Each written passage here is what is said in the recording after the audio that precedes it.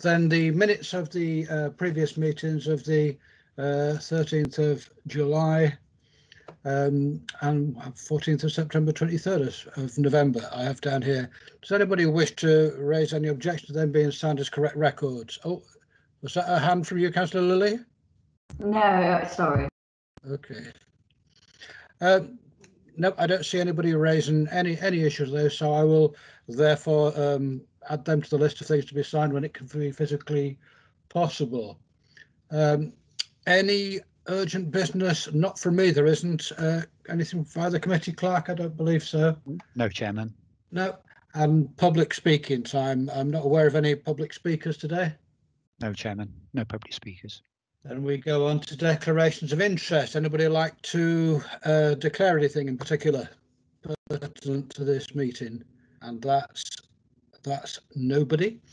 Okay, so we'll go straight on to the first item of business. There's two main items today. The first one is our investigation into the Town Deal Board and the Town Investment Plan. We've got with us today Nathaniel Lucas to tell us about that. There were certain key lines of inquiry which I'm sure he'll address in his presentation. Now then we'll take questions from the committee. Over to you, Mr. Lucas. Thank you very much, and thank you all for having me here today. So I thought the best way to approach this is to kind of provide background to the Town Deal process. Sorry, that was my cat. So sorry about that. The joys of working from home. Sorry, I'll start again. So I thought I'd take approach this in two ways. So sort of go through the background to the fund and kind of the journey we've taken to get to where we are today with the submission that took place at the end of January. And then also I thought it was a worthwhile to go through the town investment plan as well. So if I just start by kind of running through the background. So it's probably September 2019.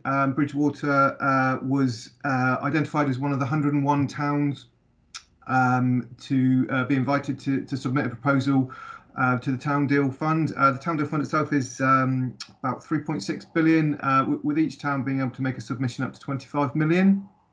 What I will say, the enormity of the task in terms of us actually getting to January this year where we submitted has been huge, especially in light of COVID-19 and the pandemic. Building evidence bases and producing a strategic document to the sort of scale and quality that I think we have done. There's been no mean feat, with probably hundreds of office hours spent in producing the submission for government. So I thought what I'd do is I'll probably just sort of run through the kind of key milestones first off. The first of those, after the announcement of the fund in September 2019, December 2019, we were asked by government to submit a readiness checklist. And essentially what that was to define our intervention area, and also in addition to that, just kind of just confirm that we were essentially wishing to go forward with the town deal. There's no reason why we wouldn't, if I'm perfectly honest. Then following that, February 2020 was the formation of our Town Deal Board and the inaugural meeting. The board itself is made up of a number of stakeholders from across sort of Bridgwater and the surrounding areas. The actual membership in the main was dictated to us by government. And I won't go through every single board member or anything like that, but just to say that it was the majority of the membership was dictated to us by government. So it included all levels of local government from the area. So obviously county council, district council, and town council. Also, we were asked to have representation from the private sector, so a large-scale private sector organisation, which in this case was EDF. And also representation from your kind of small to medium-sized enterprises. So in that respect, we had representation from the Bridgwater Chamber, but also from the Federation of Small Businesses as well. In addition to that, we also had a board member from Bridgwater and Taunton College from an education skills perspective, which was Andy Berry, and then Somerset Community Foundation as well from a kind of a community element. But like I said, I won't go into all the board members, but you know that's just a flavour of the kind of the breadth of participation that we've had within the Town Deal Board.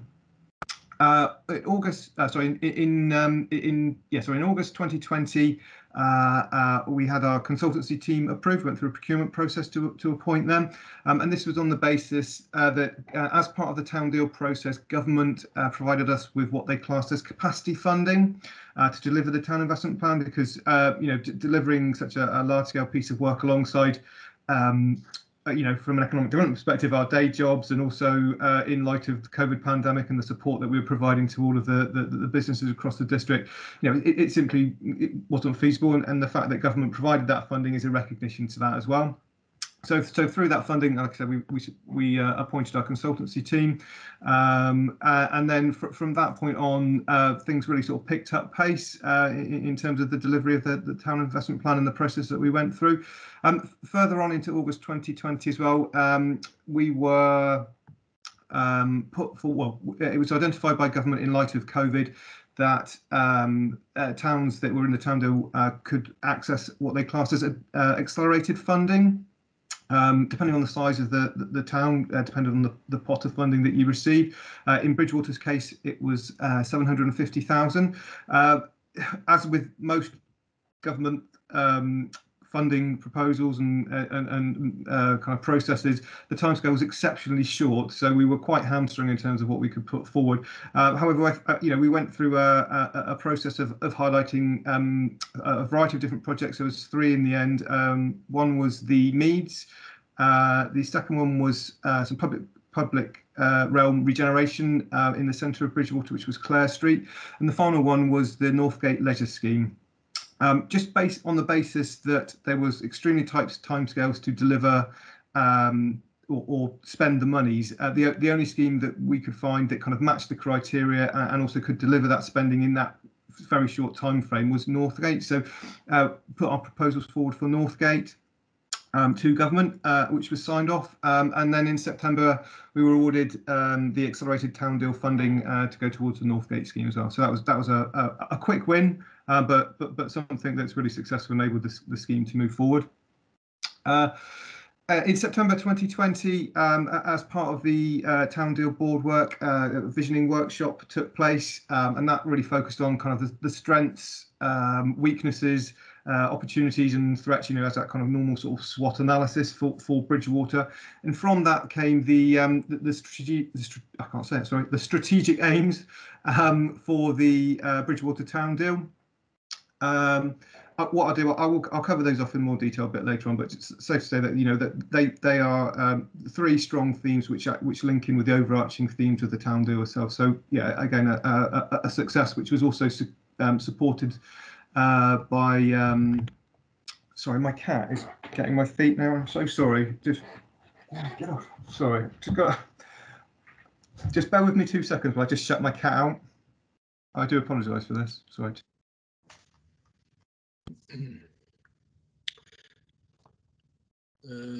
Just to emphasise that no animals have been harmed in the production of this video today. Thank you.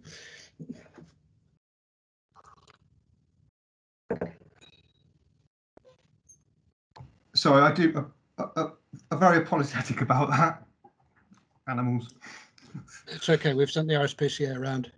Yeah. Well, yes, you'll find the cat. Well, I would say I'd put the cat outside, but she's a house cat, so she doesn't go out. But anyway, that's a whole other story.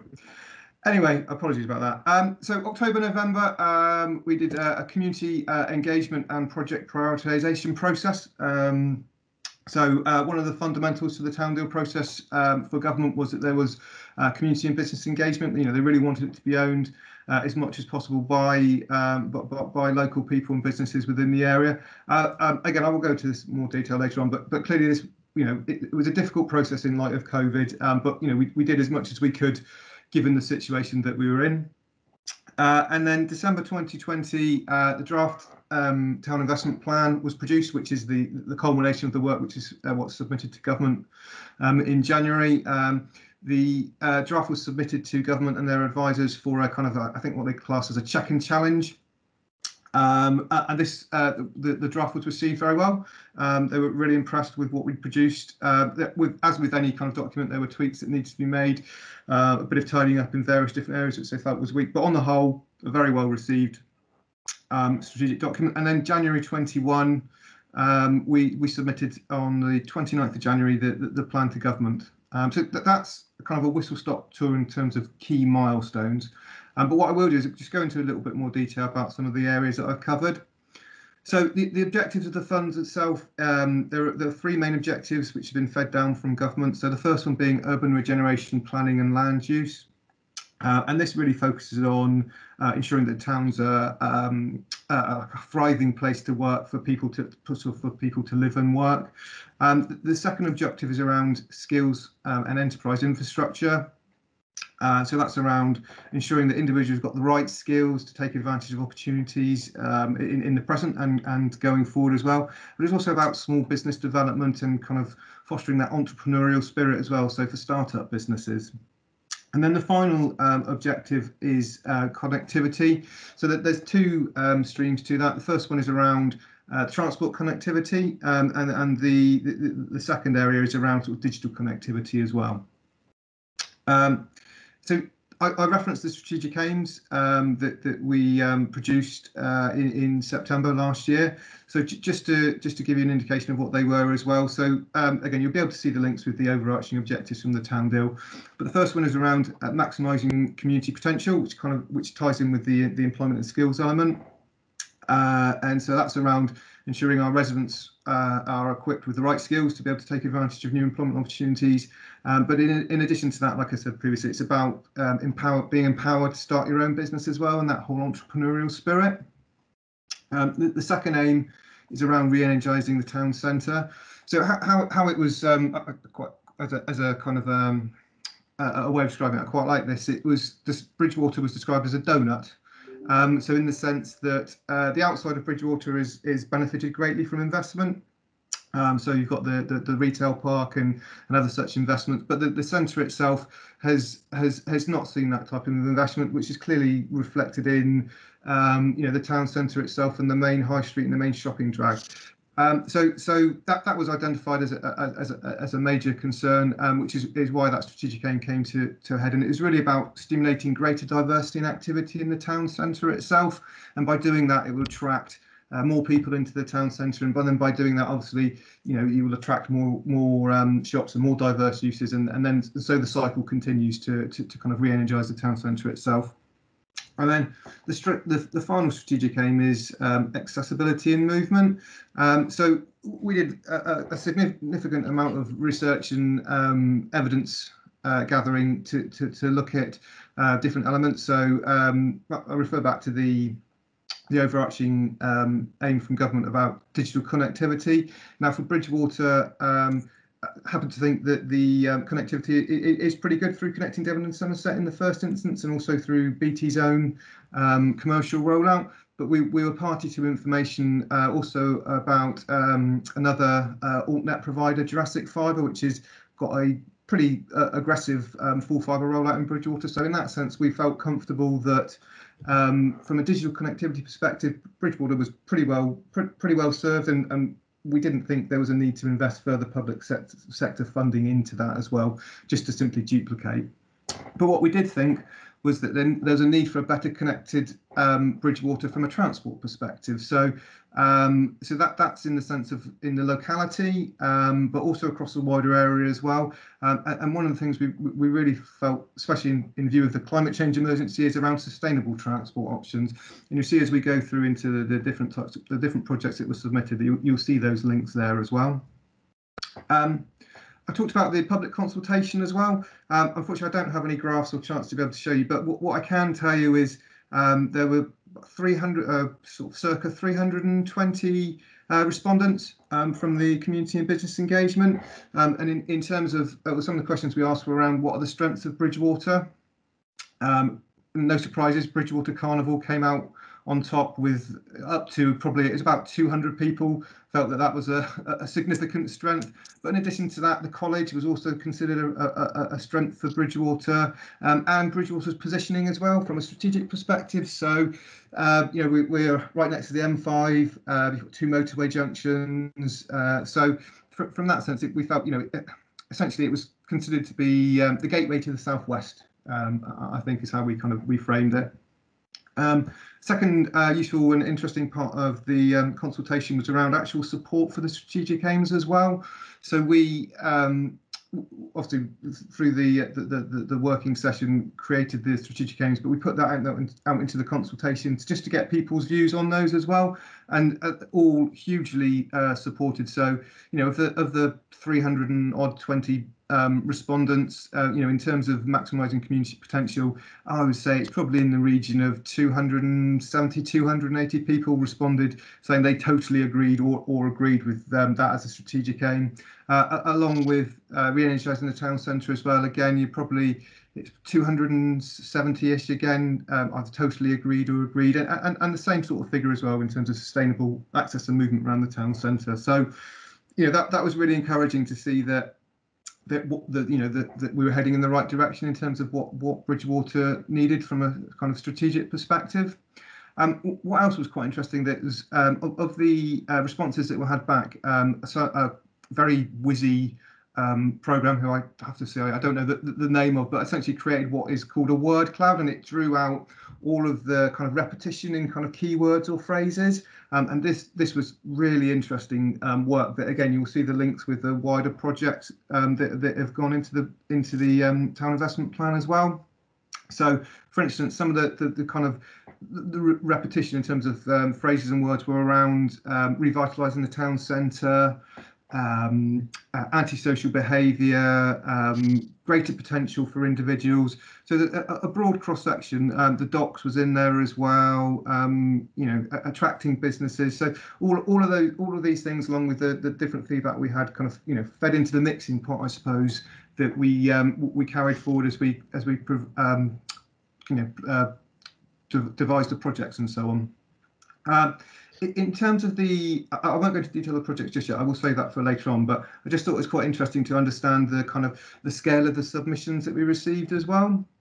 So I think all in all, we had over 25 project proposals from a wide variety of sources. Of the ones that actually had costs attached, because they didn't all have costings attached, some of them weren't developed as much as we would have liked. They're probably in the region of over £40 million worth of projects.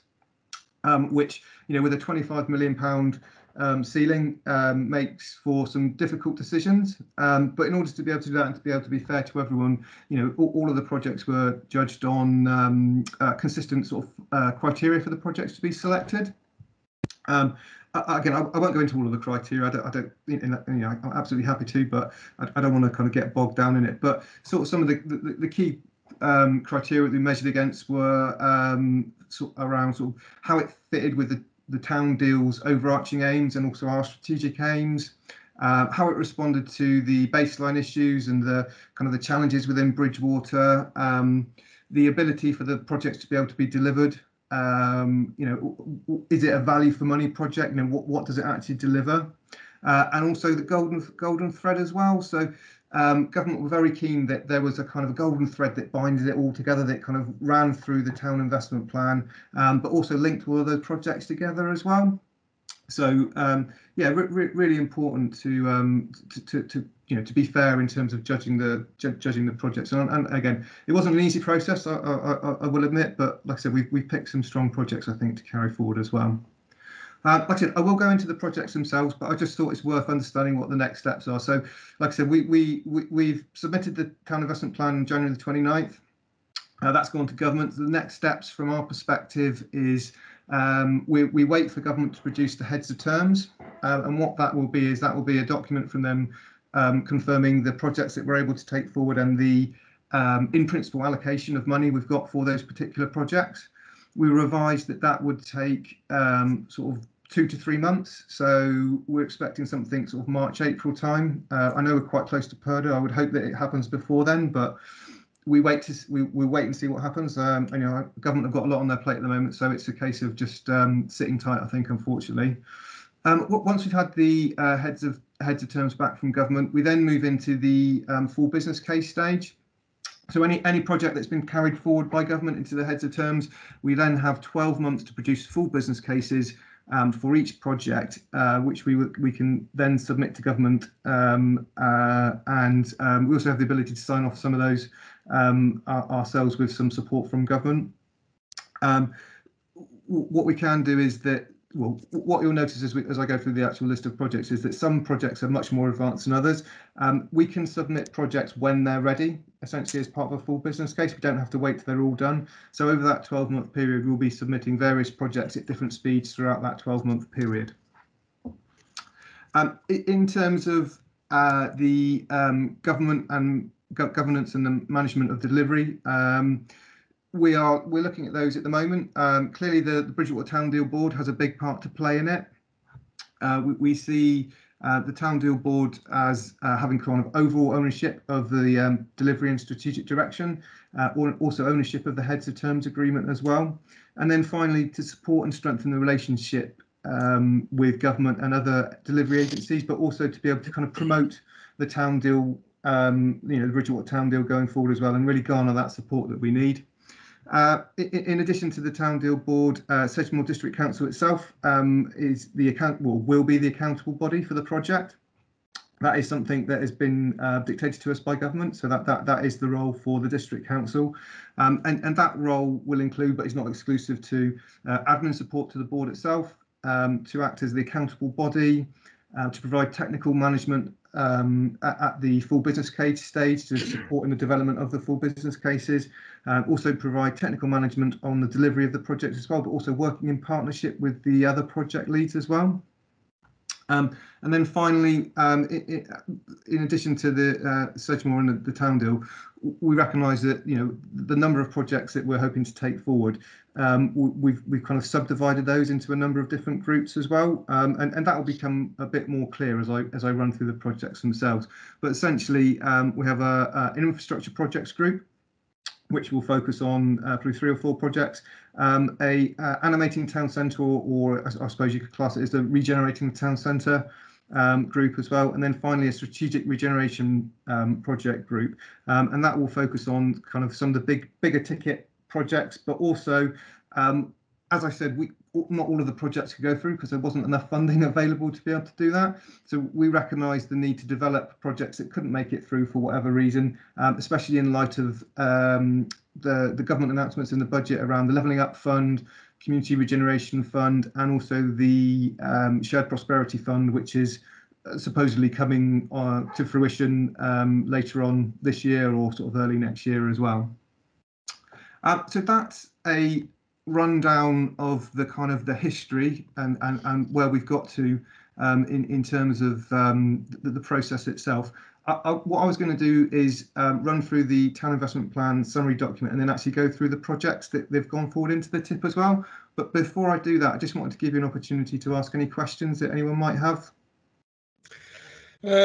Okay, we can do it that way. I mean, people are very aware, looking at the history of this, that there have been criticisms of the whole project in the first place, and that's not especially our remit here today. We want to know about the implementation and the opportunities. It's just obviously well known that the project came about in autumn 2019, just before the election, and focused on Brexit uncertainty just before Brexit, and picked out 600 towns, of which 100 were chosen. They turned out to be government marginals, but I'm sure there's nothing amiss in any of that kind of situation. And now that you have mentioned yourself, of course, we're coming up to, with the PERDA period of local government elections, and another announcement's about to be made. I'm sure there's nothing amiss about any of that. I'm sure that we all welcome being here with this money, no matter where it's come from in the first place. Not to mention that a town deal has very little input from towns, but mainly the rural in surrounding districts. I think that's just general background. We're looking at implementation, how it's worked in Sedgemoor. Are there questions for Nathaniel at this point before his next part of the presentation? Councillor Hendry's put something here. Is that a statement, Councillor Hendry, or do you wish to comment? No, he's given his apologies, I think. Okay, any questions at this point? Councillor Revens. Thank you. I'm interested in the description of Bridgewater and West Somerset possibly being a marginal constituency. Councillor Smedley, maybe a cephalological analysis might have a different conclusion. However, just a couple of points. I mean, I possibly take issue with you, Mr. Chairman, on the the Bridgewater, or whether it's Bridgewater centric or not, because I think the difficulty that I think some people had with it was that the democratic input was very much from Bridgewater Town Council, and the towns and parishes in the, whatever I might euphemistically call it, the Greater Bridgewater area, weren't fully engaged with this, and I think there was possibly something amiss there. You know, I'm interested in the description of Bridgewater as a donut. I would. The only jam in the middle I would suggest is a traffic jam, but that's perhaps for another time. I just wonder whether you had any reflections on whether we might have done things better and how might we have engaged the wider Bridgewater area in at the early stages. I get the sense that this has been a little bit rushed, and possibly by the government timetable, not a criticism.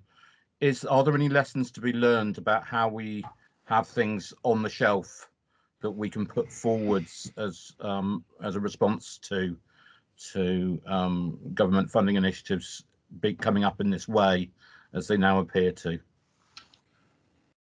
Mr. Lucas.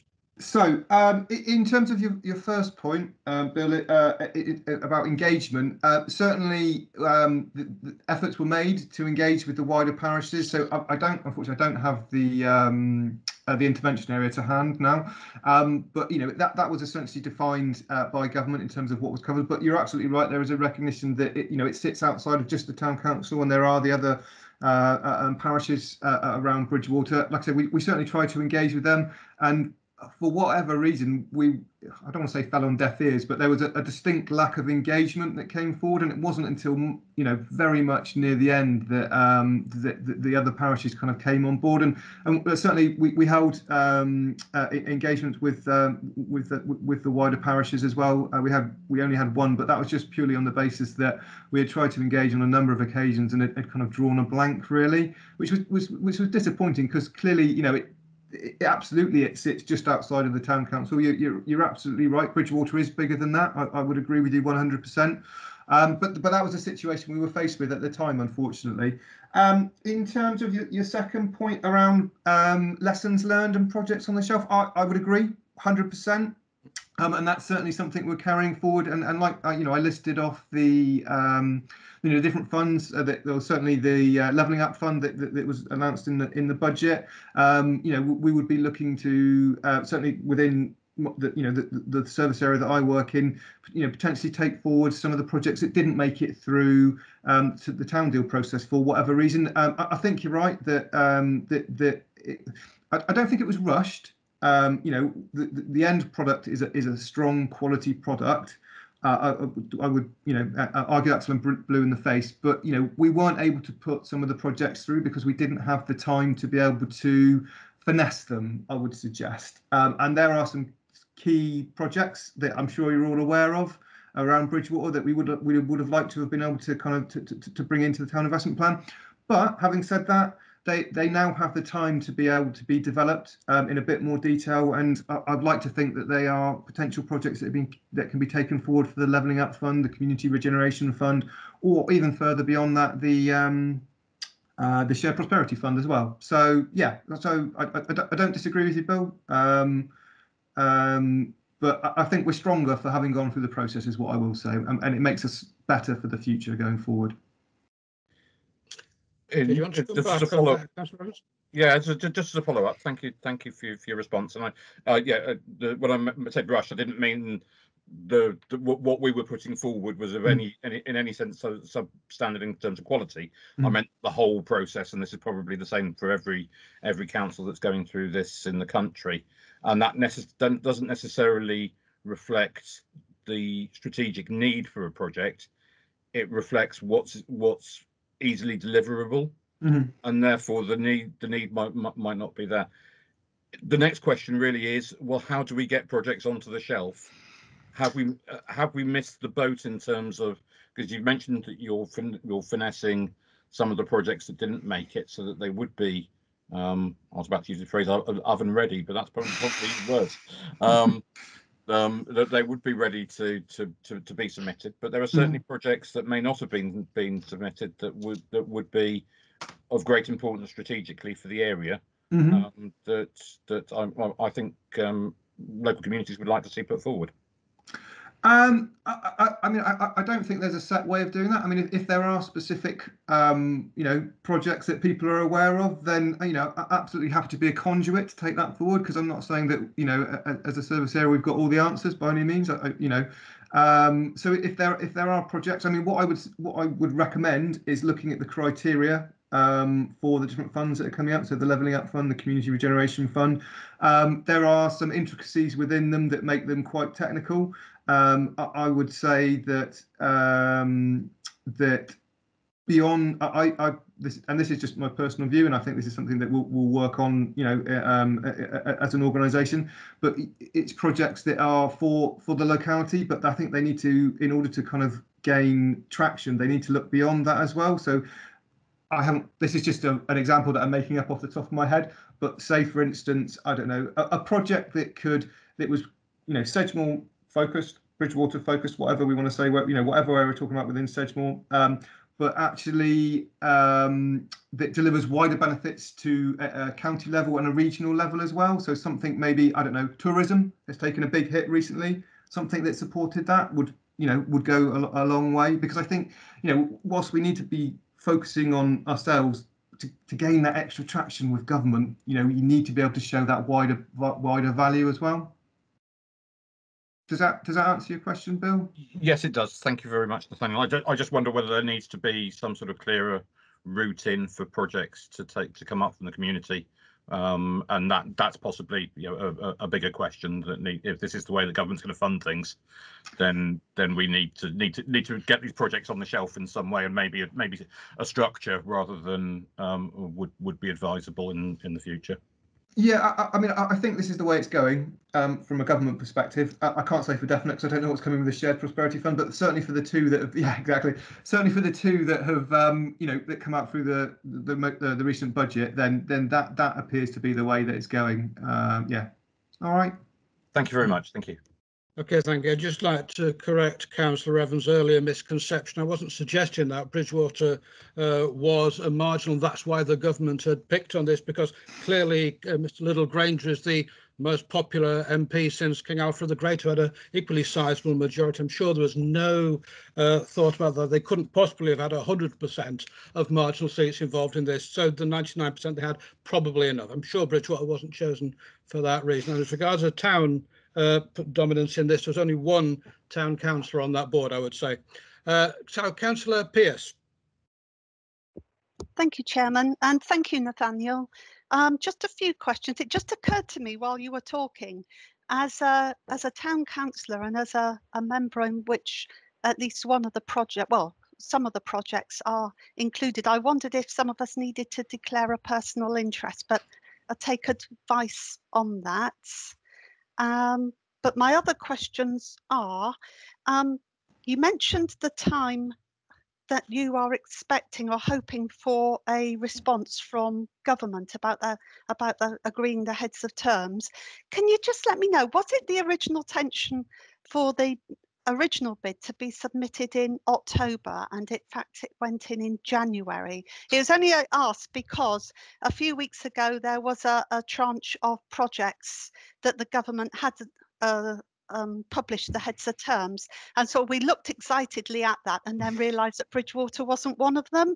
It's just with PERDA coming up, how confident are you that there will be a response before PERDA? And if it doesn't come through, have you any idea of the timescale it might be? And is the bid, is it for capital projects only, or does it include revenue? Because I noted that you included that admin support and technical management was included within the bids. Did I understand that correctly, to help communities build the bids that will then go through to the next stage? Okay. Those are my questions. Thank you. Okay. Right. So the first one was around the submission date. And so originally, yes, we had intended to submit earlier in the year, in the previous year, in 2020. But we just felt that there was more value in taking that extra bit of time to, as I said, I've used this word a lot, but finesse the projects that we were going to be submitting. Making sure that they were the right projects to submit and they were at the right level. Like I said, when I was kind of providing the history of the town deal process, it was no mean feat. There was a lot of officer hours and consultancy time put into its development, and to kind of to rush it, I think would have been a travesty if to not be able to secure as much money as possible from the process itself. But you are right, some towns were announced previously. In fact, some towns were even announced previously to last month as well, depending on what tranche you went into. But there are, I think, something like, well, in January, when the submission was done, there was 44 towns submitted in January.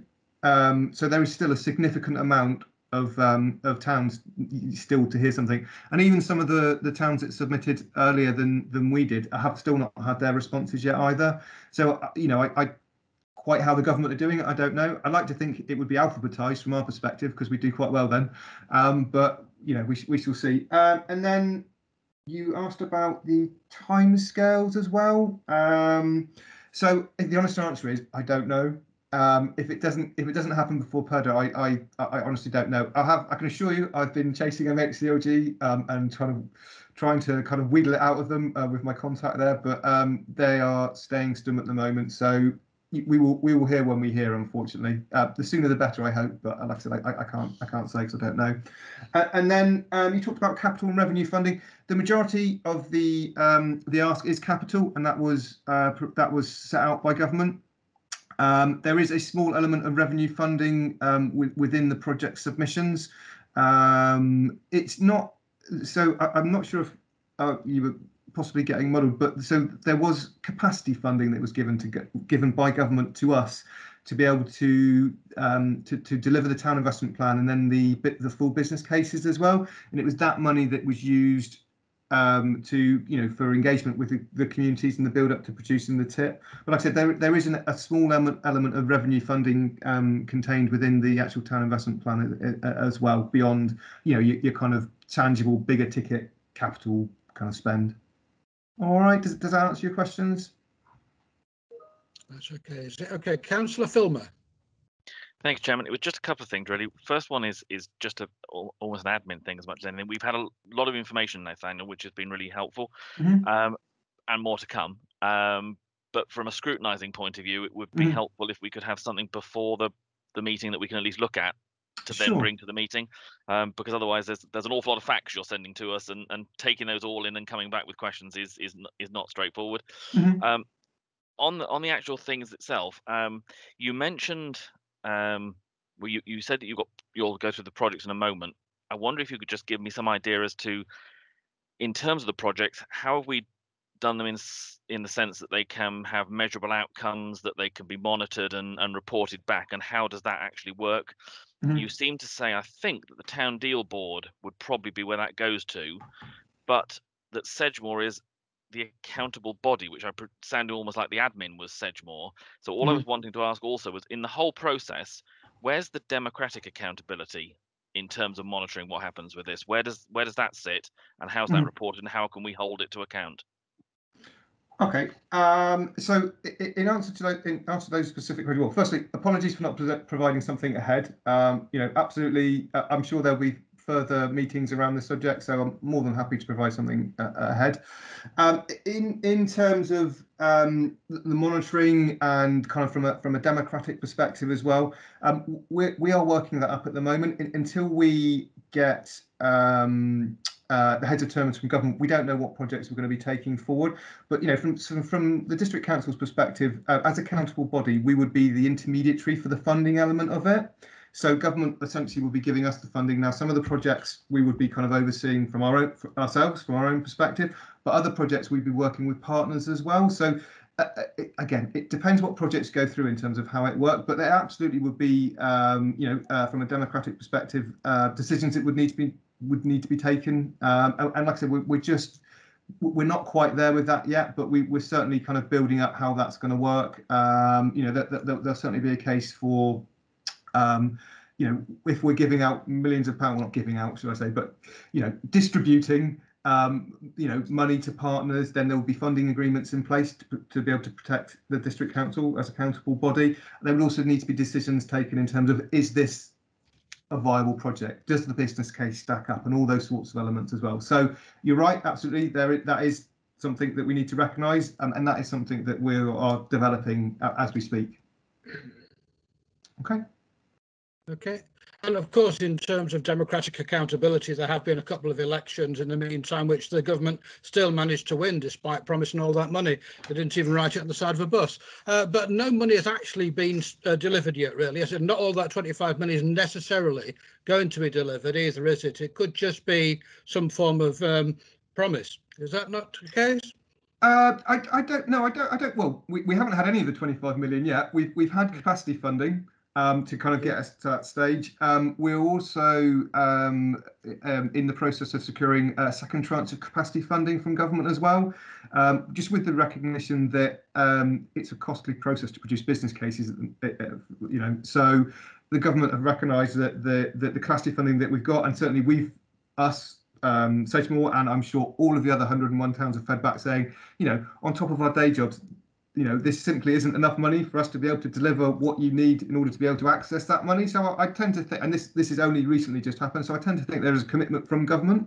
Certainly, there has been, I'm not sure how many, I can't do the maths now, but a lot of towns have already basically received their town deal funding as a kind of a heads of terms, an in principle agreement. I see, and they've all been allocated significant sums of money, tens of millions, I would suggest. I see no reason why Bridgewater wouldn't be in the same position as well. Like I said, the feedback we had from government was really positive in terms of the submission. So I can't say for definite, because I don't have that crystal ball to be able to say, but certainly I was encouraged by the feedback that we received to date. Okay, now before you go on to the second part, is anybody else wants to ask a question at this point? No? Okay, do you want to move on to the next part of your presentation, Mr. Lucas, please? Sure, absolutely. So just bear with me 2 seconds, and I will endeavour to put it up on the screen so everyone can see it. Just bear with me. Right. Can you see that? Can everyone see that? Yeah. Yes. Yeah, excellent. Okay, brilliant. Okay, so like I said, this is the Town Investment Plan summary document. So Town Investment Plan itself is the strategic document which kind of sets out Bridgewater's ask, and included within it is like an evidence base and the project, how we reach those conclusions, the community engagement, all those sorts of things that that government asked for essentially to put our bid in to them. As I said previously, the full plan itself is a behemoth of a document. It's huge, especially with its appendix as well attached. So with the recognition that there was information that we just didn't want to put into the public domain as yet, because obviously we haven't had projects signed off or anything from government, we produced the summary plan, which is this here, just with a view that we wanted to be able to give the public and stakeholders and everyone an idea of kind of how things have worked, where we're going, what projects are involved, and so on and so forth. So this is the front page. It's reflective of Carnival, re-energising town centre, all those sorts of things. And this is the same cover as what was in the full plan itself. I won't go through everything. I'll just say so. I will skip to what I think is probably the most important parts. But I'm absolutely happy to forward this on if people haven't been able to access it themselves. So do not fear. You don't worry about kind of reading through it now. I can circulate it if necessary. So what I think is particularly interesting is it sets out the challenges and opportunities for the town itself. So this mirrors some of the stuff that I went through in the previous presentation. So in terms of its strategic positioning, that was considered a real strength. The M5 transport corridor. Its industrial heritage. Bridgewater is historically a town of kind of doers and makers. So that again, that's something that we've tried to focus on in terms of the plan. Focusing on its heritage and its culture. Here as well, we talked about the culture and identity for Bridgewater, and that's really strongly linked with the carnival. But also when we go through the projects themselves as well, you see there is that real strong link with culture itself, and that's really just about again, I touched on this earlier on, but it's about diversifying the town centre. Increasing the footfall, getting people back into the town centre, and providing that different offer for them to want to come here.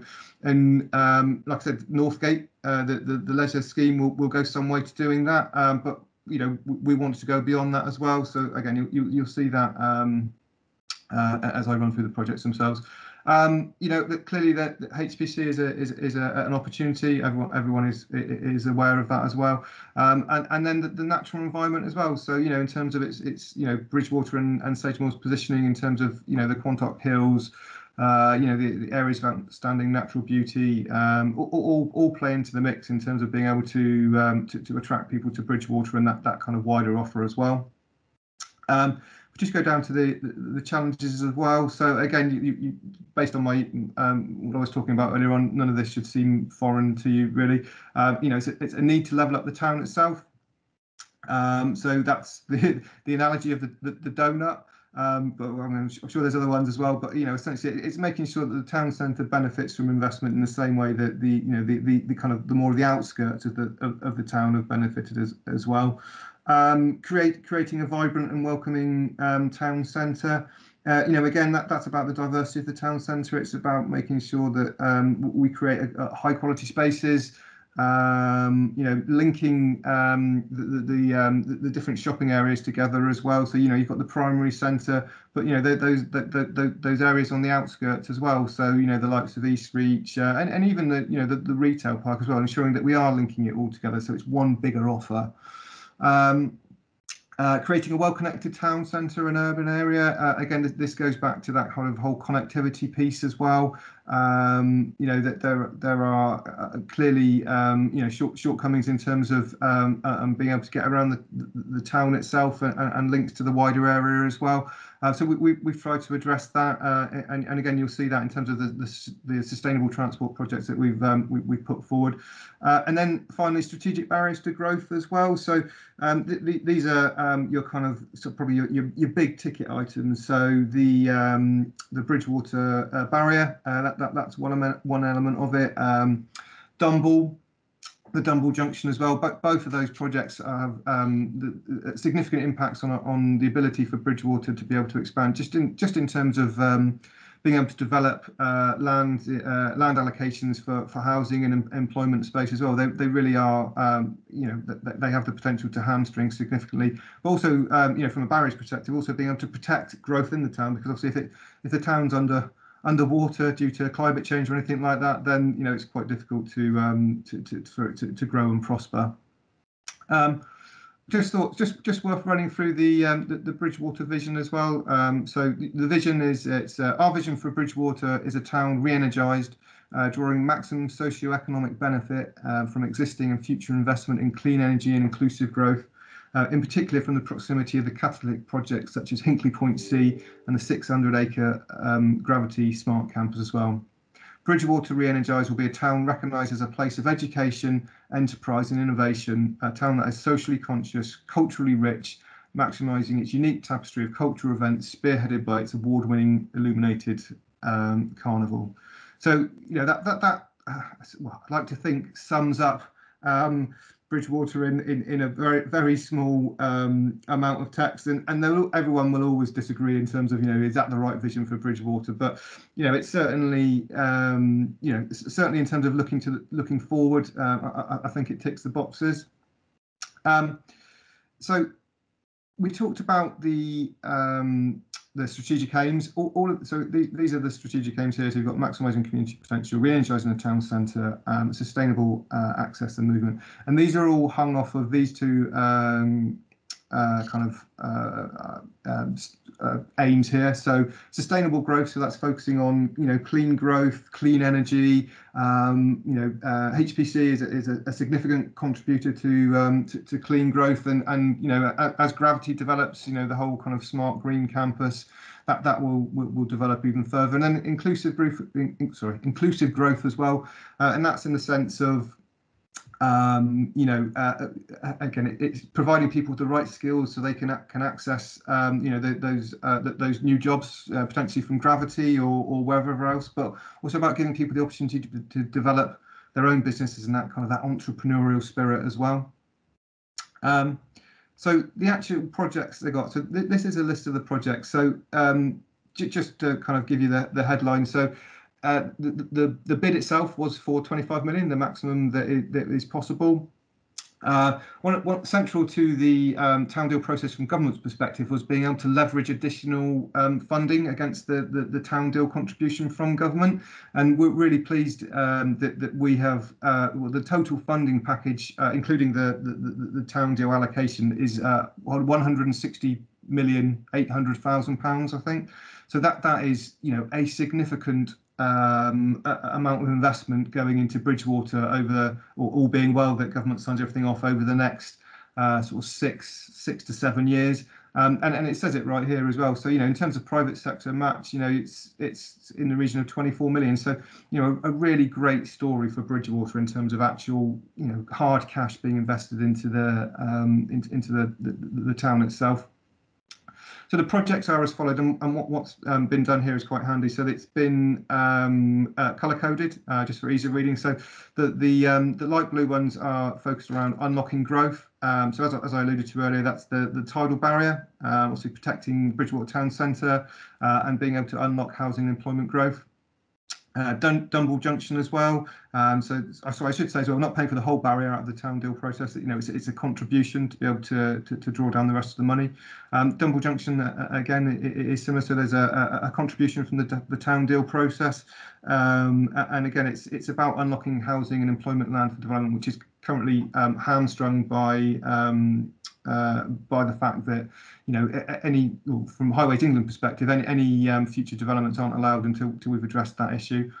And then that whole kind of sustainable transport, improving links around the town is around walking and cycling. So essentially, there's a recognition that through Hinckley and the Section 106 money, there's been an awful lot of investment into cycling and walking around the town. But the town deal recognises there can be more as well. So it's making the links and the connections between employment areas and housing as well. So people don't have to rely on using cars to get around. So again, a really important kind of element of the town deal as well, which feeds into those strategic aims. Places and spaces. So you've got the Celebration Mile, which I'm certain that everyone's aware of. So specific projects within the Celebration Mile that we'll be focusing on is Eastover and the ongoing plans around that. In addition to Eastover, there is works around Clare Street to focus on pedestrianisation and really kind of bringing Clare Street in that area alongside Angel Place, Angel Crescent up to a similar level in terms of Celebration Mile kind of objectives. Within those two places as well, there's the aim to kind of create additional workspace in those areas. So what was submitted to government was that we would, on the side of Angel Place, you've got the colonnades. We would be looking to turn those into kind of small kind of shops or employment areas, but hopefully with a link to the college as well. So we can give students at the college the opportunity to be able to develop their own businesses in a kind of a safe kind of trial environment, but also with a view to be able to attract bona fide businesses as well that already are kind of up and running. Project number 5 is around restoration of the docks. This is a huge project, as I'm sure you're all aware, but it's not just looking at the basin itself, it's the whole kind of docks quarter as well, with a longer term view around creating kind of a leisure and tourism destination for the town. And again, it's about diversifying the town centre and really being able to attract people back to that place as well. And then finally, the final category is about diversifying the town centre and installing civic pride as well. So there is a number of projects all around kind of cultural elements. So the Arts Centre is one of those. So it's kind of bolstering the offer that the Arts Centre can have, and again being able to put on a wider range of events with local artists and cultural events. Town Hall Theatre in a similar vein as well, rejuvenating the theatre itself, but also with a business slant to it as well. The development of office space in there, and the view would be that that's for kind of community social enterprises to be able to kind of access that as well. And then the engine room. So as I'm sure you're aware, already a proportion of funding has gone to support the engine room to develop its services. But it's such a great project that the offer that they can provide can be enhanced even further than that. So around digital arts, media, but it's that whole kind of skills piece as well, being able to support the residents of the town and wider to be able to access those higher level skills. Bridgewater Step Up is essentially the creation of enterprise hub or space within the town centre itself. So it will be a kind of a creative space, really with the view to be able to attract those individuals that potentially haven't had a chance to develop their own businesses and provide them with that support they need to be able to do so. Again, it's that kind of whole inclusive growth piece where you're supporting them on their journey to be able to develop their businesses. Project number 10 is the carnival.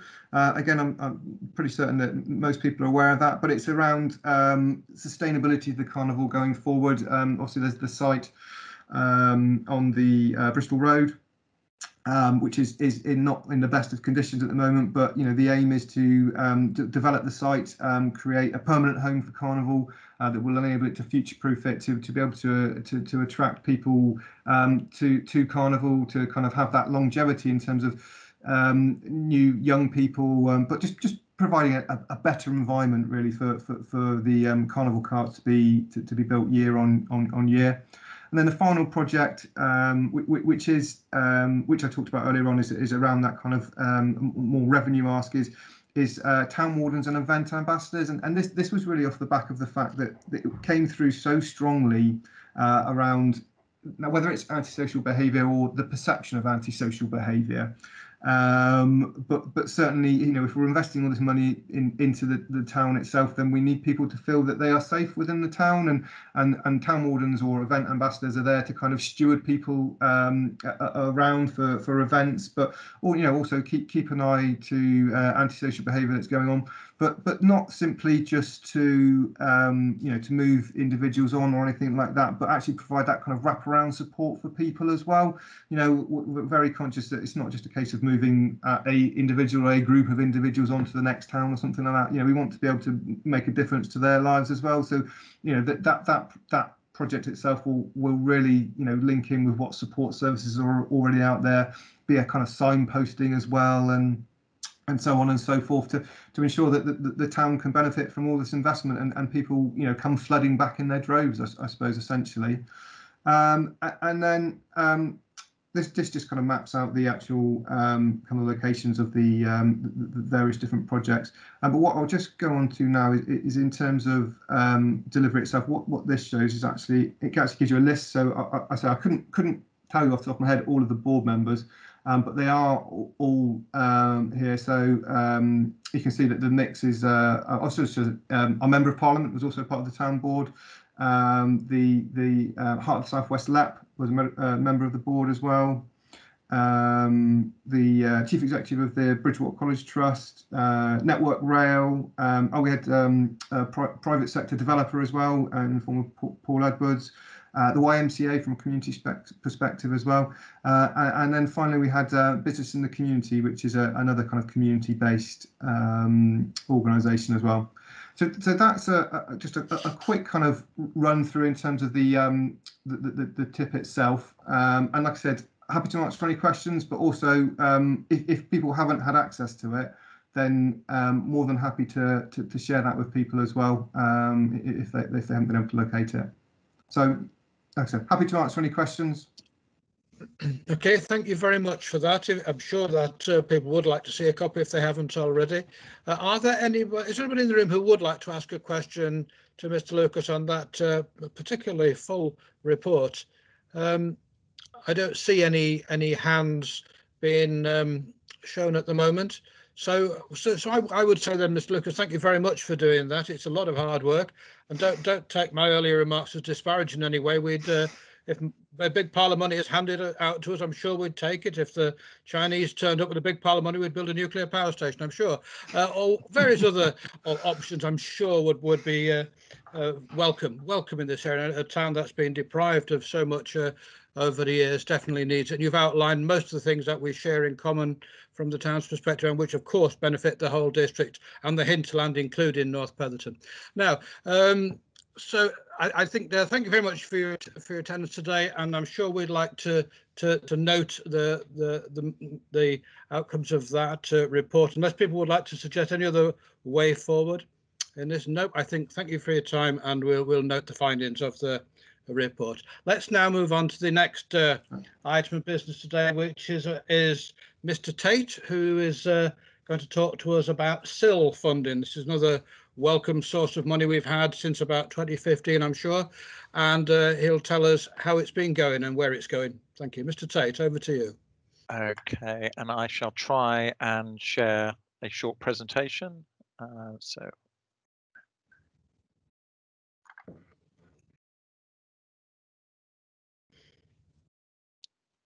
And you have to, if you let me know if that's on screen.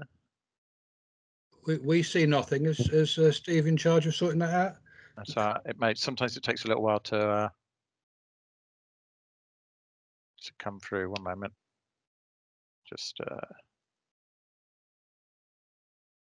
Nope. There we have it. Yeah. Okay. Perfect.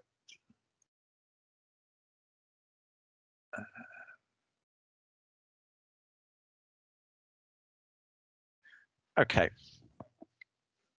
So what I was just proposing to do was just take us through the 4 key lines of inquiry, and if it's helpful, I'll stop when I've covered each individual item. So if there's questions about stage, and obviously at the end if there's still more general questions, but maybe that's a slightly easier way of doing it than me going through the whole thing, because it's a little bit of a technical subject at times, certainly still.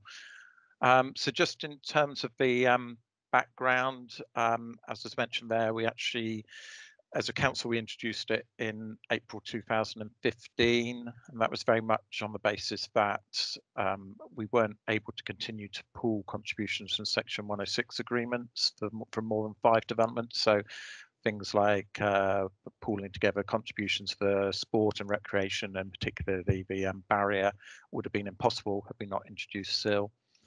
I think probably most people are broadly aware, but it is a charge per square metre of additional floor space, and it applies, as it says there, to certain development uses. And the way we introduced it was we undertook quite a detailed viability assessment, looking at development across the whole of the district, looking to see if there were different, if some areas of the district were more viable than others, and we looked at different types of development, so housing, employment, retail, etc.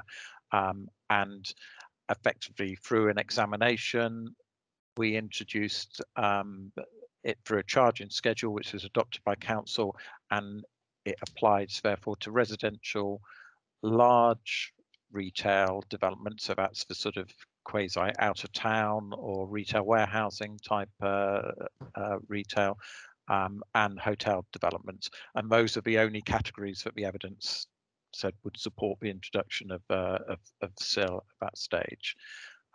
We do have 2 rates, or it was introduced as 2 rates. There was a view to try and keep things simple as well. Some authorities have very complex, breaking their districts into multitudes of different charging areas.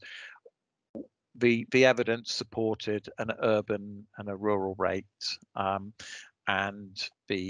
roughly speaking, although since it was introduced, it's increased in value just due to it being indexed, but the urban rate was £40 per square metre, and the rural rate was £80 per square metre. And as it says there, money raised through SIL used to help fund prioritise infrastructure that supports growth. It is it's a very regulated and complicated system, and actually working your way through the regulations is extremely challenging, and it's also quite challenging for anyone that's going to be paying SIL as well. And there are a number of exemptions included in the regulations. So it's important to note that affordable housing is exempt from paying community infrastructure levy, as is self-built housing when that was introduced. It's also paid on commencement of development, and you have to serve various notices to let the council know when you're commencing development. But in our case, there was an option, and we do include an instalments policy. So for larger sites, it enables the SIL to be paid at various triggers into the development rather than it all being an upfront cost. And again, that was on the basis of the overall development viability. Then within SIL, either 15% or 25% of the SIL receipts are transferred to parishes, parish or town councils. The higher rate for 25% is for those parish or town councils where there is a made neighbourhood plan, and that was very specifically introduced as encouragement on the one hand for neighbourhood planning, and in particular neighbourhood plans which were identifying growth in their areas. Therefore, they would benefit from the value from the SIL raised from any of that growth.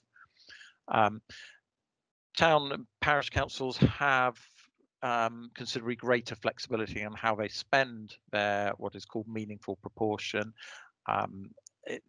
In broad terms, it has to be spent on something which mitigates the impact of development, but there is no further guidance in the regulations on that.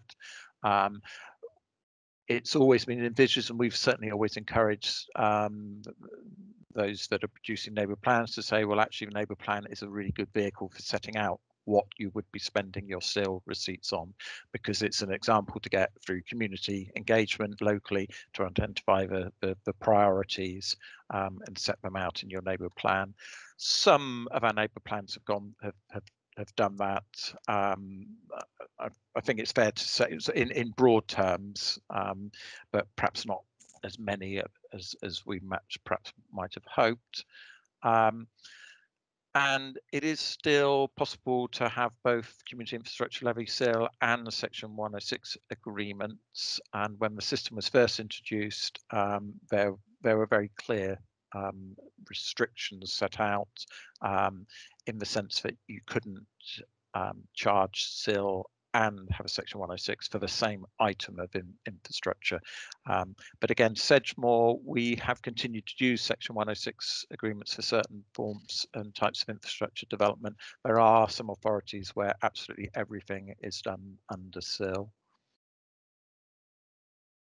And just the last one, just in terms of the background, there have been quite a lot of amendments to the SIL regulations. I think it probably reflects the fact that it's so complicated and therefore has needed some adaptation and some flexibilities. But the most significant changes were in 2019, because actually this removed the restrictions on being able to pool Section 106 contributions. So the very reason why we introduced it, as I mentioned just a moment ago, was that you wouldn't, under the regulations initially, you couldn't pool from more than 5 Section 106 agreements. That has now been removed. So that means that you could have effectively tariff approaches through Section 106 agreements. So that's quite an important and quite big flexibility. It also now does allow you to, in some cases, if you have that situation, to use contributions from both SIL and Section 106, so to fund the same piece of infrastructure. So again, quite a significant change. And although I haven't referred to it on the slide, but there is no longer, we'll pick up when we talk about our infrastructure priorities, but the regulation 123, which was where an authority set out what it was going to spend its SIL on, that regulation has also been deleted. So there is no longer a formal requirement to set out explicitly what you're going to be prioritizing your SIL spend on. So there have been, from an officer point of view, we have started some initial work on reviewing how we might use SIL and have perhaps a greater role for Section 106 agreements. Now there is more flexibility, and particularly looking at the broad concept that the larger sites actually securing infrastructure through Section 106 provides greater certainty and is more, in many cases, more straightforward, and perhaps use SIL for collecting contributions from smaller forms of development. That's got as far as I did report a paper to senior leadership team probably about a year ago, but to be honest, we haven't progressed that work significantly due to quite a number of factors and other priorities, and also, as will be mentioned a little bit later on, potential changes to the planning system. But that's just a few sort of slides on the background of SIL. So I don't know if there were any questions at this stage, or otherwise I'd go on to the next item. Okay, if anybody would like to ask any questions at this stage, could you indicate in the chat box, because I can't see all the pictures of people with the screen being shared. I see nobody at the moment, Mr. Tate. Thank you. Maybe there'll be more questions later, but I'd carry on if I were you. Okay, so in terms of how much has been collected, and I put my hands up. I'm not the absolute expert on this. We do have a SIL, a Section 106 and SIL monitoring officer, or well, we've actually got a vacant post for that currently, but approximately, as it says there, 3.73 million has now been collected since March, as of March 2020. So that's nearly a year ago. That's on the basis that that's when our last monitoring was published. And I think what's important to note there is receipts have been steadily increasing. So actually, when I first started looking, sort of effectively the year after SIL, we'd probably collected about £20,000. Following year, £80,000. Then it starts getting into the hundreds of thousands of pounds, and that's reflecting the fact that obviously those applications granted since 2015. In many cases, there's a couple of years before they commence, and then the money starts, and then we start receiving the SIL. And so, in some ways, it won't continue as an exponential rate, but more and more funds are coming in through community infrastructure levy. It also reflects that we're getting quite a lot of starts on sites now, particularly with our bigger residential schemes, and also we're into the next tranches in terms of our instalments policies. But as I say, whilst it's a reasonable amount of money, it's not a huge amount of money. That's the gross figure. So an element of that, between the 15 or the 25% proportion of that will have been passed to town and parish councils. What we do is publish, and it's on the council's website. We do publish every year a summary of SIL receipts, and this year it was the first year, but there was a requirement to publish an infrastructure funding statement. So that actually includes details of both SIL and the Section 106 monitoring, and broadly speaking, it sets out what's been received and what is committed, what is uncommitted, and what has been delivered. This first infrastructure statement was, as I say, a sort of bare bones statement. It's the first one we've produced. Going forward, there'll be a lot more detail in terms of next year's, and in my own service, I've just appointed a principal planning officer who's responsible for, or key responsibilities are infrastructure delivery. So there is more resource now in terms of supporting not just the overall monitoring, but actually supporting the infrastructure delivery and getting involved in that. So I think going forward, we've got extra resource to be looking and knowing exactly where we are in terms of the delivery of infrastructure. So again, I'll just pause briefly on on that one, just in case there was any comments. But say maybe it's easier picking it all up towards the end, and there's only a couple more slides to go. Okay, any more questions at this stage? I see not. Continue, please. So in terms of our spending and priorities, as I mentioned, they originally set out in Regulation 123, so that's why we often refer to this Reg 123 list, and that was part of the original examination and formal consideration when we introduced Community Infrastructure Levy. There are other examples of very complex and very detailed lists. This was fairly high level with some specific projects. So flood risk management specifically referred to the Bridgewater tidal barrier, and also Burnham-on-Sea and the High Bridge flood defences. Transport and public realm very much was about the walking and cycling, public transport, the types of things where you would have normally expected lots of contributions from small developments to deliver. So it wasn't including things like transport infrastructure specifically needed to support a development coming forward in itself. But we also referred directly to Celebration Mile and Burnham Town Centre improvements. Education, again, this was quite a significant change. So education, early years primary and secondary through SIL. The exceptions being that on some of the larger allocations of the local plan, so that was at West Bridgewater, East Bridgewater, and also at Brew Farm, there was a requirement through Section 106 to contribute or to deliver primary school on site, and that just reflects the fact that they were large allocations, so the actual education provision for primary school was on site.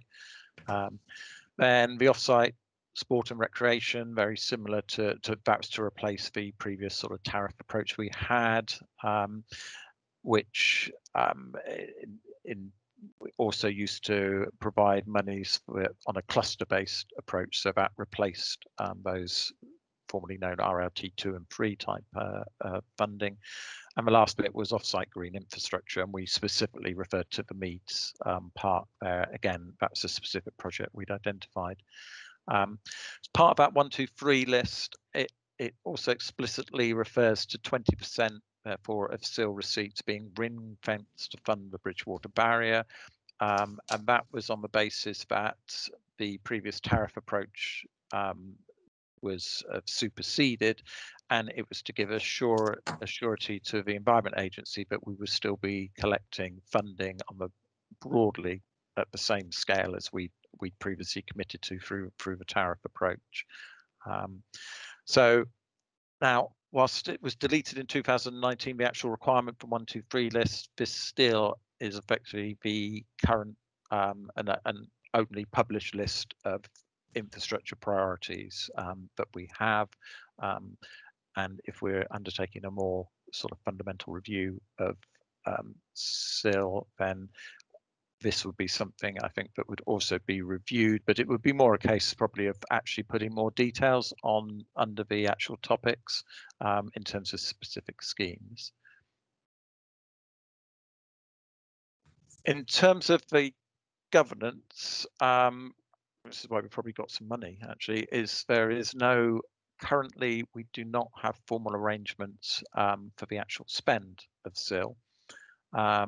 So, and it is a key task to be progressed. It's a key task which sits with myself or my team, and it is there. I'm sure there'll be some comments on this, but I know there are now becoming, now that they're for the first, shall we say, sort of 2 or 3 years of SIL, there was very little money in the SIL pot, but now we are starting to build up some funding. There are starting to be, there's starting to need to introduce some form of governance in order that we can start delivering some of the critical infrastructure.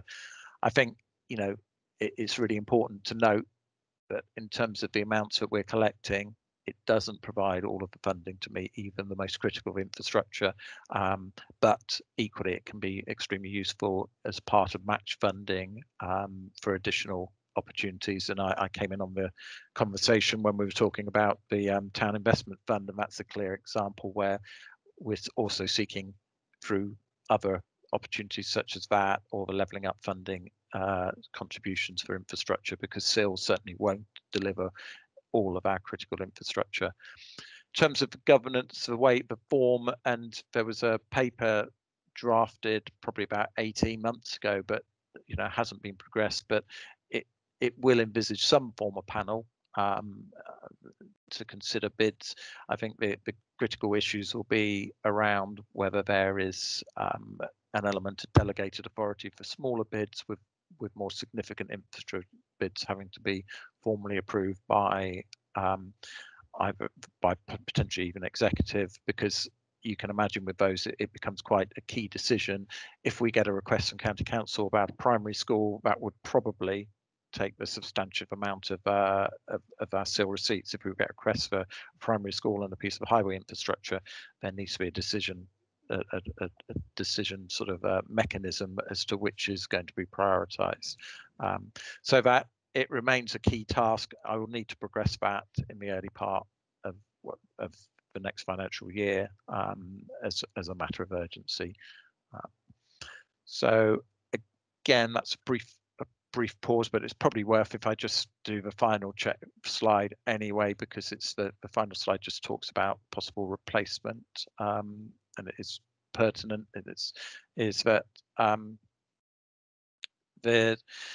in particular through the planning for the future, perhaps the white paper on the future of the planning system, there's a proposal in there that says about community infrastructure levy should be reformed to be charged as a fixed proportion of the development value above a threshold, with a mandatory nationally set rate or rates, and the current system of planning obligations abolished. So in a nutshell, because there's not much detail on what that actually really means, but it is replacing what is effectively the current community infrastructure levy and Section 106 with a nationally set infrastructure charge. So it is quite a fundamental change if that comes forward. The idea that it's a flat rate, as it says, flat rate value charge set nationally, and either a single or area specific rates, and none of us have any idea how that would be worked out and applied.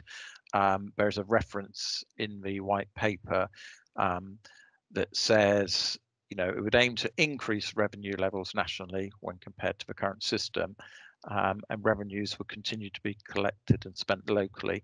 I mean, the issue there to a degree is, even if that is possible to increase it nationally, what we would be interested in is, would it increase or even maintain what we're able to collect at a local level? And this has to reflect the fact that the viability is vastly different in areas such as Southwest, vastly different in areas of the north of England to what it is in the southeast of the country. So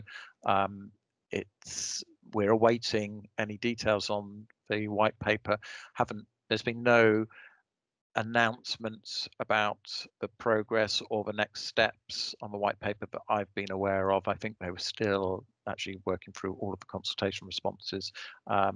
And as a result of that, initially, we have paused any review of SIL and the relationship with 106 and SIL. But again, in terms of my priorities going forward in the next year, I think we could wait around for ages for a national review of SIL, so we will progress with reviewing the viability and updating how we work SIL and 106 together, and I'll wrap that all up with the proposals for the governance. So it's a quick sort of canter through SIL. It is, as I say, it is a very complicated system, and just as a final observation, and I don't know why this seems to be the case, but it feels as if actually through community infrastructure levy, far from actually getting more out in terms of contributions towards infrastructure than we did under the sort of Section 106 regime, in many ways it feels that we get less at the moment, and that may partially reflect the fact that there's an awful lot of it of development is exempted from it, and it's exempted through the regulations, so we can't do anything about that. So you know, it's there's a huge infrastructure funding gap that still probably only, if we're lucky, is probably touching the surface for about sort of 30–40% of what we need. It's probably helpful now if I'll take away I'll stop presenting. Okay, I think there's two questions in the chat box already. Councillor Finneran has asked a question there, but maybe he'd like to come and ask it directly to Councillor Finneran. Thank you, Chairman. Yeah, hi Nick. It was really just asking whether we've got any idea as to when we're likely to get a mechanism in place for spending CIL, on the basis that it's got a 10-year life, as I understand it, or am I misunderstanding it there? On the, you know, if CIL that was collected in 2015 could effectively time out by 2025. In terms of the timing, I'd have to check on the regulations. I wasn't sure if that's the case, but if, as I say, as it happens, those early years, those early 2 or 3 years was very minimal amount, but you know, it's going to be an action. It's going to be one of the key actions for my section to progress. So I hate to say, oh, within 6 months. It might be shorter than that, but it needs to be done in relatively short order, because there is now, I'm aware of local projects, smaller projects, a number of them that are saying, well, actually, is there a mechanism even for having a small amount of CIL, even £10,000 to match fund a project or something. So I will progress, and now I've got some additional resource in my service because we've filled a post. We'll certainly be looking to progressing it in the next couple of months, and hopefully get draft reports to certainly SLT in the first instance. So yeah, priority for within the next 6 months. Okay, thank you. So maybe revisiting that mechanism within a few months' time to give you a time scale to work on would be useful, Nick, do you think? Give me, well, it may, but yes, I'm sure it would be. It would be. It's because everything becomes priority. That's the problem. But this is outstanding as an action. So you know, I think it'd be reasonable to say, you know, that if you wanted to check, even just as a short, how is that progressing, that would be fine. Yeah. Okay, thank Councillor Filmer. Thanks, Chairman. A couple of questions if I could, Nick. Firstly, you said that we've got this funding statement, which basically gives us the background as to what happens each year with the money coming in. I think from looking at the one that was attached on the appendix, there's about 3 million currently in the pot, roughly. Is there any record that we have as to what the pending amount is? Because as you said, it's been growing as new sites come in. Is there any way that we can know what's likely to be coming forward in future years? A couple of other questions as well. Record of how it's spent. We obviously, as the district council, have that record, and I know as the parishes are asked to account when they spend CIL back to us. So is that published, that someone can see where all the CIL has been spent, both by the district, the towns, and the parishes? Also, CIL, obviously, as you know, was introduced as a sort of compensation for local areas to help them accommodate new development. As you know from our own experience, it's not always that easy to get that funding, particularly if the Highways Authority or the Education Authority don't necessarily agree with the priorities of the local parish. So how can we try and address that? And the final thing, which you sort of touched on, was this national rate possibly coming in. How on earth does that work for a West Country authority when we're already having developers screaming viability at us on every site that we have coming forward at the moment? Okay. In terms of what's pending, I mean, we would know what notices, CIL liability notices, have been issued. So it actually is information which we do have, and I think going forward, one of the key usefulnesses as well in terms of a funding statement. Bear in mind, we did. We did a bare bones statement this time, but actually where it becomes more useful is identifying what funding is coming forward, what the gaps are, and we can actually use that for forecasting, or in some cases, as to a degree, the council took the decision not against the seal receipts, but if we're thinking about borrowing to deliver forward fund a piece of infrastructure on the basis that we know we've got accurate forecasting of when seal receipts are coming in. So that's where it starts becoming more powerful. And what one will find is in the next infrastructure funding statement, it will be a lot fuller document. And again, that's one of the roles that the principal that we've recently sort of appointed can start picking up. I do it all the time, trying to work out what money might be available for barrier, and it's a bit scary because I need sort of 14 million pounds and I'm doing it on a scrap of paper and then losing that piece of paper. So something that's a little bit more sort of structured in terms of that forecasting, but it's definitely the information is there. I think in terms of the and again, it will set out the strength of it starts coming when it's also demonstrating what you are, and it's intended these statements to show what you've spent or intended to spend. So you've already allocated your seal towards projects. The parishes, my understanding would be that would be correct. That funding statement can also pick up what the meaningful proportion has been spent on, because there is parishes do have to report what they have spent it on, so we can capture that information. And indeed, I think we confirm, because I've seen one recently, we would also confirm to a parish that what they're proposing to does meet it's quite a broad definition of what seal can be spent on. And again, I think that's useful information locally. Sometimes even local people don't realise what money, there's been quite a lot of money perhaps spent in their local area, and that housing that came forward at least is having some tangible benefits.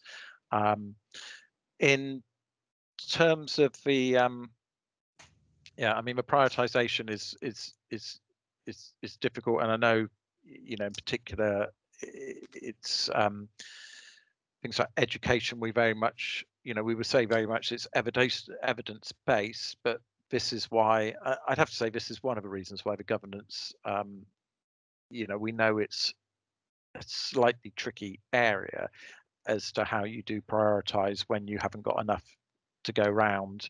And there will be, there could be in district wide, there could be an infrastructure priority that's district wide, which is actually critical. And therefore the seal, well, I'll be slightly controversial, so I will say it, the seal collected in Cheddar is being used to fund, a junction improvement at Bridgewater, because in the overall picture, that's sort of critical. So that's why the governance isn't without its challenges, and it's about getting a balance right, I think, so that so you're certainly ensuring there's some opportunity perhaps for smaller sums to be a delegated sort of level, where at least some of the smaller awards can be made to local parishes. There may be big projects that still have to be sort of make their case, but I think it would be unreasonable, and I think the local community would feel unreasonable if they're not necessarily getting anything from development of the area. But we're always going to have to try and be based on the evidence. And if we take education department, they have forecasts. If there's a reason to challenge those, then I suppose it can be challenged. But that's we need to make decisions, prioritization as much as possible on an evidence basis.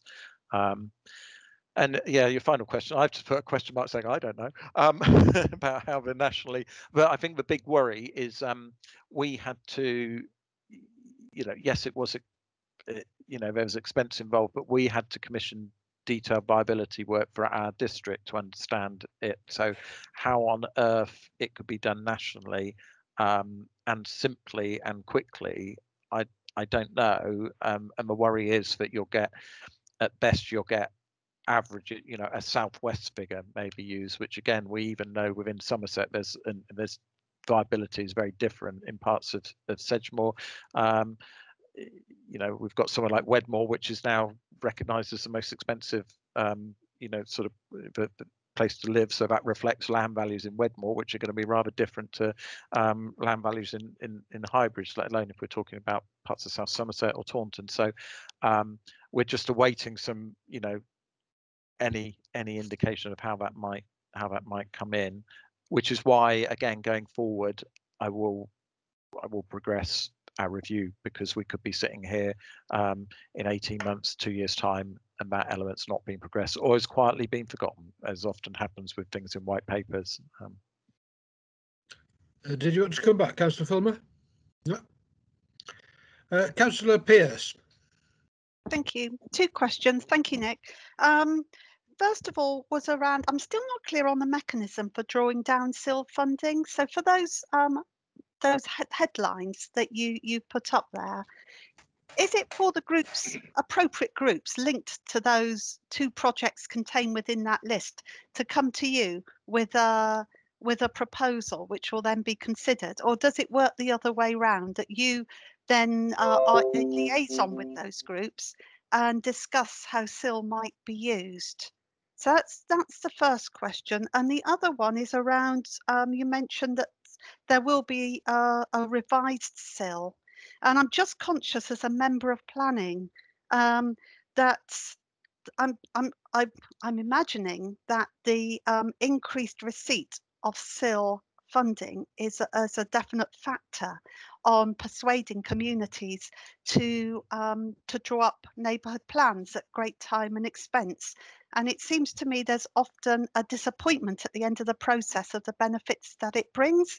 So it's really about how will these changes be communicated so that communities in the future can make a really informed decision and that expectations are not raised falsely. In terms of the first question about this comes back to the fundamental that there isn't a mechanism. You know, there is not a formal mechanism yet for so although there's some specific projects listed in terms of priorities right this moment in time, other than on a individual and therefore slightly ad hoc basis, I suppose there could be a decision made to consider a proposal, but it would have to, you know, I would have to take that to executive, presumably which is why the importance of putting a mechanism in place so that we're not just sort of starting to consider one-off projects.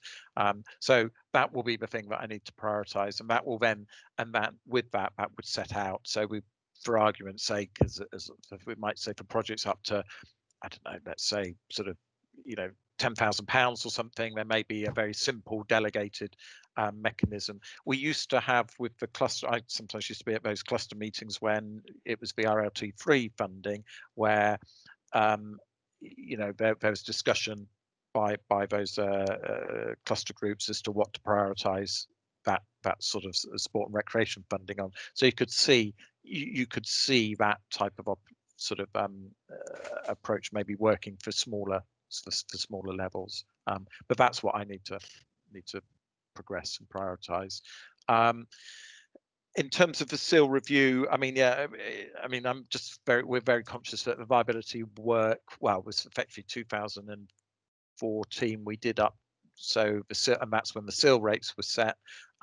Whether or not, of course, there's any greater opportunities with it, but I think we would need to actually review the urban and rural split as well a little bit, if nothing else, just to reflect that, you know, the extent of the shall we say the urban areas has changed over the last sort of 5 or 6 years. If we were reviewing that, there would certainly be consultation, but I think it's that wider point about communities with perhaps a neighbourhood plan where they may be encouraged actually to and support a neighbourhood plan because they get an increased level of contributions. I'd have to say that that 25%, that additional 10% that a local community gets, you know, that is very much for the parish or a neighbourhood planning group, the parish or local community to be deciding what they want to do with that. And I think also early on, that decision whether to do a neighbourhood plan is probably, you know, again, for those local communities to decide, well, do they want to spend, because it's not cheap necessarily producing a neighbourhood plan, or it's quite intensive in terms of resourcing it with people or consultants if you go down that road. Is it worth doing that if ultimately you're not going to be receiving a great deal more in community infrastructure levy because not a great deal is happening in your settlement? Or are you going to allocate sites, be very positive about it, and set out clearly because you can deliver benefits X, Y, and Z? But the one thing is, you know, the local community, they do get that 25% to spend in their parish, whereas the 75% of SIL comes into the district council pot and it isn't ring fenced, so it can be spent, let's say, anywhere in the district. And that's maybe where the disappointment will be, because people will see a lot of development happening in their area and still feel that a lot of the infrastructure is being delivered elsewhere. At the end of the day, there's infrastructure demands are way outsee what we can get through SIL, though. Did you want to come back on that, Councillor Pearce? No?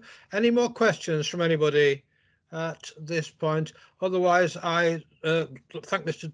Stake for his presentation today, and the only thing I suspect came out of that was a request to get a mechanism prioritised by, say, what, early April, something like that? What? Or a suitable time that we feel is appropriate and within your capabilities of your department. Yeah. Okay. Is everybody okay to note that report and with thanks, Mr. Stake. Okay. Thank you very much for that. And move on to the final business of the day then, which is the work programme. As you know, we don't have a dedicated scrutiny officer at the moment, so we're being supported by Democratic Services in this, and we currently don't have a work programme beyond today that I've got any note of, so we do need to set that ourselves. So I do have several suggestions, but it's your committee, everybody. If you'd like to throw in some suggestions at this point, it would be welcome. Would anybody like to make a start? I think that was a 6-month review on SIL. I've noticed there has come up. I'm sure people will be very happy for that. 6 months, a bit lenient, I thought, but okay. Councillor Filmer, is that yourself? Yeah, if I could, Chairman. It was just really to ask maybe Mr. Taylor. We used to get a forward plan as to what was coming up on the executive forward plan, and that gave us sometimes things that we could actually see that were coming down the track that was worth us looking at in advance of them actually hitting.